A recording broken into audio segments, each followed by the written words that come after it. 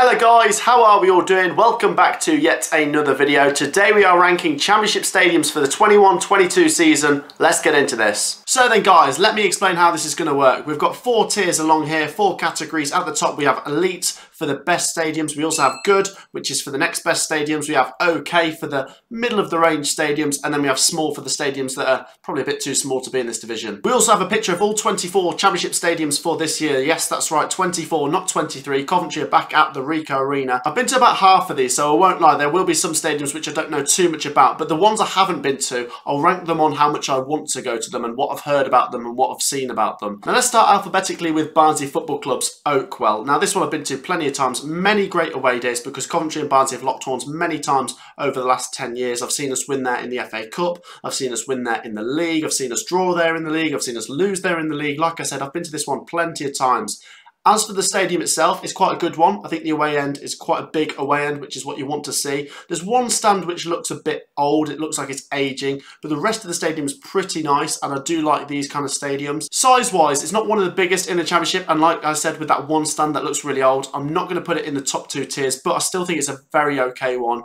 I'm really tempted to put it in good. I'm just going to put it in okay because there's plenty of good ones. Remember, we're ranking championship stadiums. If this was League One, Barnsley might be a bit higher, but because we're doing championship, I'm going to put it there. Next then is Birmingham City's St Andrews. Now I've been to this one plenty of times, especially with my team Coventry City having home games there last season and the season before. Do you know what? Up until I was a season ticket holder for Coventry there, I would have thought it was an okay stadium, but do you know what? When it's got fans in there, it could be a really decent one. A bit like Barnsley, it's got one stand which is really lacking, but as for an away day in total, Birmingham is a really good place to go as well. So I'm going to just about squeeze St Andrews into the good category. I think Birmingham and Barnsley are on a very similar level to me, but I'm just going to put Birmingham there because I've been to it more times and I've had really good experiences there.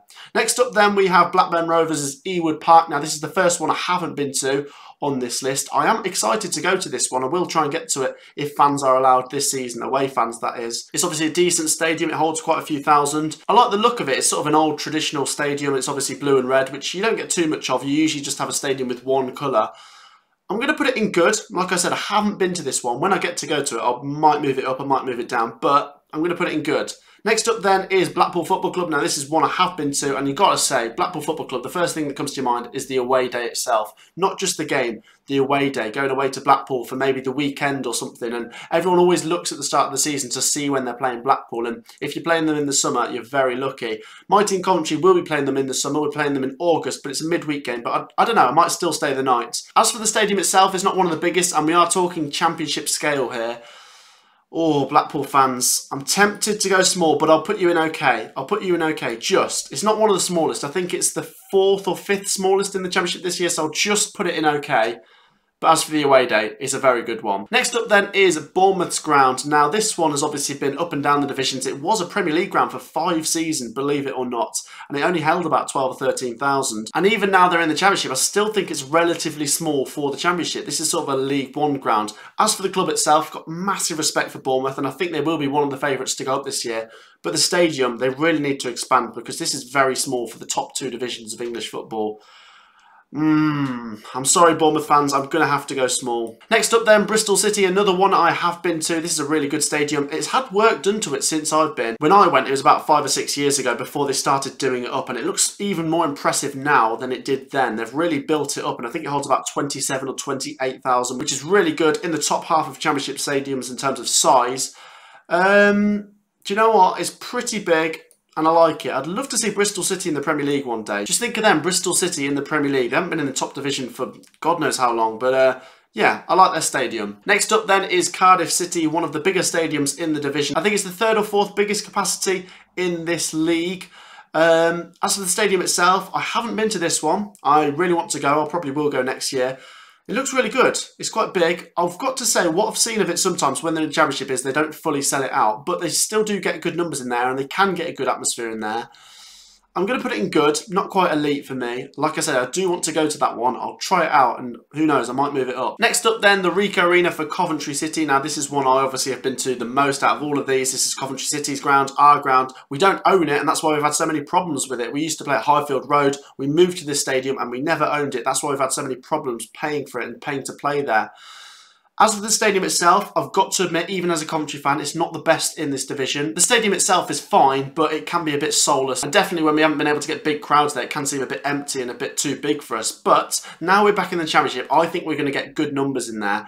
I think we've sold quite a few season tickets, and obviously with the away fans bringing more in the Championship than they would do in League One, it's going to be quite good at the Ricoh Arena next year.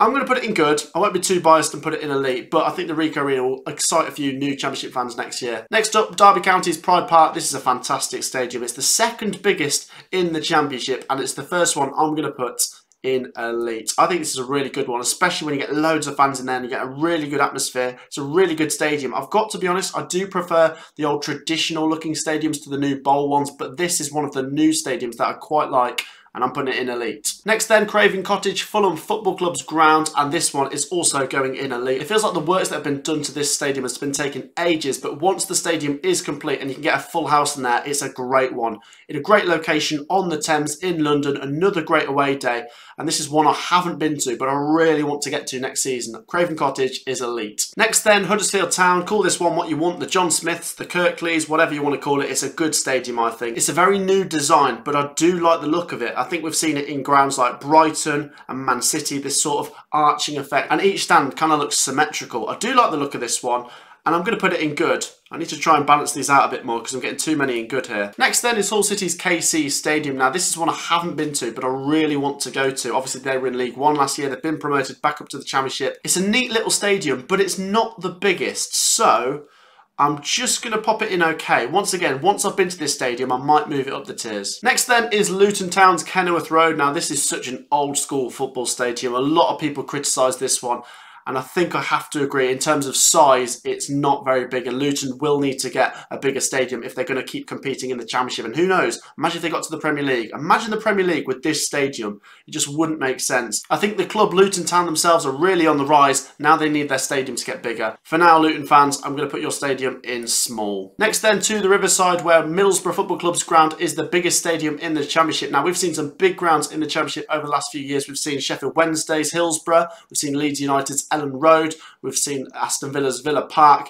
and this is now currently the biggest in the Championship. So for that reason, it does have to go in elite. A really good away day. I really want to go to this one next season. I'm not sure when we play them. It better not be on a Tuesday night because this is quite a journey for a lot of fans, but the stadium itself, the Riverside, is going in elite. Next then to Millwall Football Club's The Den. Now this one in London is probably one of the most intimidating away grounds you can go to. Now for that reason, I just love it. I love the passion that the Millwall fans have to offer, and you can get some good noise going in that away end. I'm going to put this one in good. It's not one of the biggest stadiums in the Championship, but just from what Millwall bring to the table, I think this is a good stadium. Next then to the City Ground, where there is no question for me, Nottingham Forest is going in small. Of course it's not, it's going in elite. This is a great stadium. Nottingham Forest City Ground, what a stadium. Surely deserves to be in the Premier League. Once again, I love the scenery of where this one is located, right on the river, and yeah, just across the river from Notts County's ground as well. But this one's really good, especially under the floodlights. I think this is a really good stadium, and the Nottingham Forest fans do fill it up, and it can be fantastic. Next then to newly promoted Peterborough United. I have been to this one a couple of times when we were both in League One,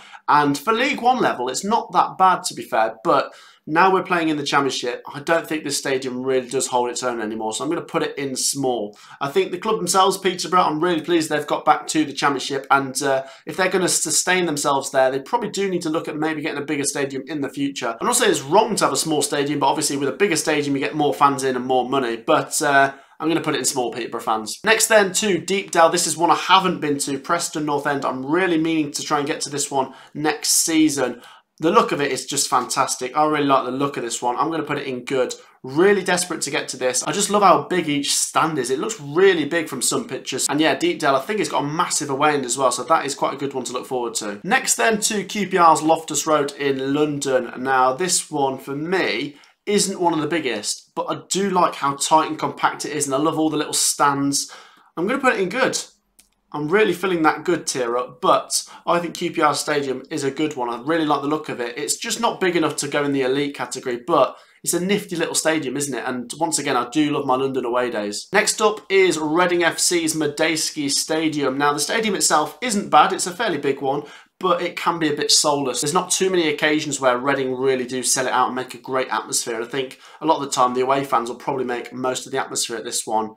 Still not a bad stadium. I'm going to put Reading's Medeski in okay. Next then is Bramall Lane, Sheffield United's ground. Now this one is elite. I love both of the grounds in Sheffield. I really don't know which one my favourite is. Let me know down in the comments which ground you think's better out of Bramall Lane and Hillsborough, guys. Let me know down in the comments because I'm really torn between the two. I'm going to put Bramall Lane in elite. It is a really good one and can get a fantastic atmosphere. Next then is Stoke City's ground, notoriously one of the coldest in the Championship. Now this is another one I haven't been to. I'm going to put it in good. It could potentially be elite, and I know they do get a lot of fans in there, but I haven't been to it, and I really, really do want to get to this and really try it out, because what I've heard from some fans is that this is a really good away day. Next then is Swansea City's Liberty Stadium. This is one I have been to. I really like this one. Only problem is it's a little bit small for the Championship. I'm not saying it's too small for the Championship. It's not quite the elite tier. I think it holds about 20,000, maybe a little bit more, a little bit less. And when they were in the Premier League, it definitely was one of the smaller grounds. But I do like the patterns in it. It's a really funky looking stadium. It's got a nice little away end. And it's not a bad away day. I'll put Swansea in... I'll stick it in good. And then last up is West Bromwich Albion's The Hawthorns. I've been to this one plenty of times. They do sell it out most of the time. And this one is going to go in elite. A really good stadium for the Championship, guys. Really good atmosphere, and I'm really excited to go back there next season. Thanks for watching today's video, guys. Let me know your thoughts down in the comments. If you agree or disagree with some of those stadium rankings, please do leave a like as well. Let's set a like target of 60 likes, and do subscribe to the channel if you haven't already. We'll see you in the next video. Peace out.